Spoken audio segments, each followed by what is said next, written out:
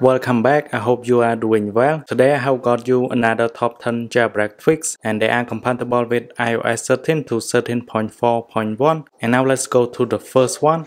So if you take a look on the notch, you can see it is completely high. So if you go into the app, so for example I can go to the App Store and then when I scroll, you can see here the notch is high.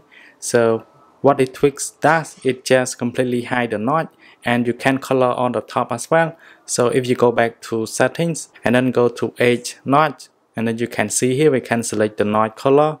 So if you go to black, it's gonna hide, but if you go to the other color, you're gonna see it. So let's go to this one. And then I can go to status bar text, so you can change the status bar color as well. I'm gonna leave it as default and now I can apply change. After the spring, you can take a look on the top here. So we got a new color right here and it does apply to both lock screen and home screen. Now move on to the other one and I think the tweak is very useful. So if you go to settings and you can see on the top we have the battery widgets and we have Wi-Fi right here.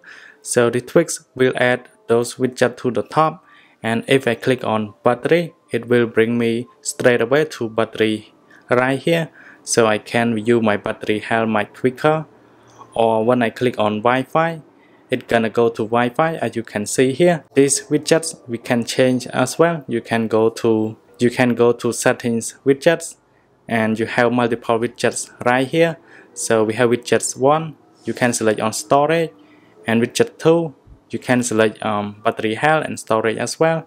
So it is similar, but we have 2 widgets. So let's go to battery health on the second widget, and then I can click on apply, and you can see we jump back to home screen. Now we can launch setting again. You can see here we have storage on the top. When I click on it, it will bring me straight away to iPhone storage. Dockx will add the shortcut into your keyboard. So if you invoke the keyboard, you can see at the bottom right here. So we have some shortcuts button. This is the button that you can select all text. So if you click on it, you can see the text is selected, and I can copy or I can paste, and I can select again, or I can cut, and you can see, and then I can paste. And for this button, we can click to go back, as you can see, or I can just get it again. For this shortcut, you can replace as well. So if you go back to settings and then go to Dockx, and then you can manage shortcut right here.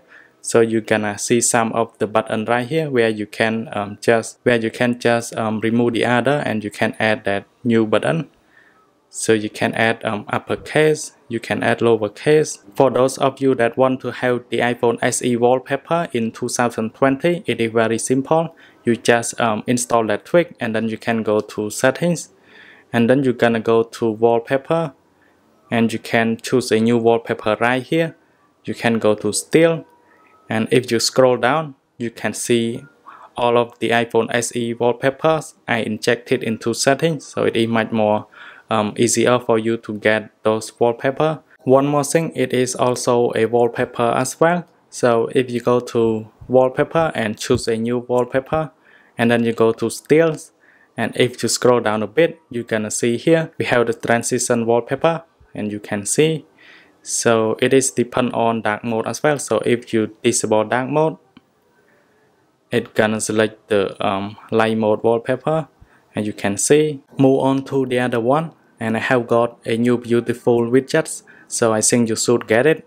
And make sure you have HTML installed on your device. And now we can go to lock screen, and for these widgets it does support on both lock screen and home screen, but for me I'm gonna choose on lock screen. And then we can go to background widgets and click on add widgets, and you need to find NotchSquare right here, so select on it, and you can see we have a very beautiful widget. If the language is in Vietnamese, you can go back to settings and then go to HTML, select on that widget and click on the setting icon. You're gonna change the language right here, so you can type EN, and then you can just save and click on check, and now go back to lock screen, and you're gonna see here we have an English version right now. Usually when you play the music or video from YouTube, when you adjust the volume, it's gonna use its own style, so its own style volume. but after you install the tweak, it's gonna replace back with the stock volume from Apple. So as you can see here, while I am playing the video on YouTube, when I adjust the volume, it's gonna use the stock volume right here. Let's jump into the next one, and this is a very tiny tweak. So it just add the add key into your keyboard. So if you invoke the keyboard, you can see right here. So we have the add key on the top of the keyboard. You don't need to change it to the number in order to use the add key. So you just use it straight away from the top here. Photo information allow you to see some information from your photo. And as you can see, when I go to the photo or video in my photo app, and I can see the resolution and the size as well.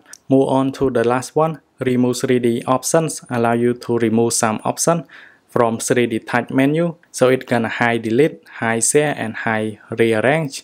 And all you have to do is enable all of these options. And then you can see when I force touch on some app, as you can see there is no delete button. Finally, thanks for watching. I hope you like all of these tweaks, and then I will catch you guys in the next one.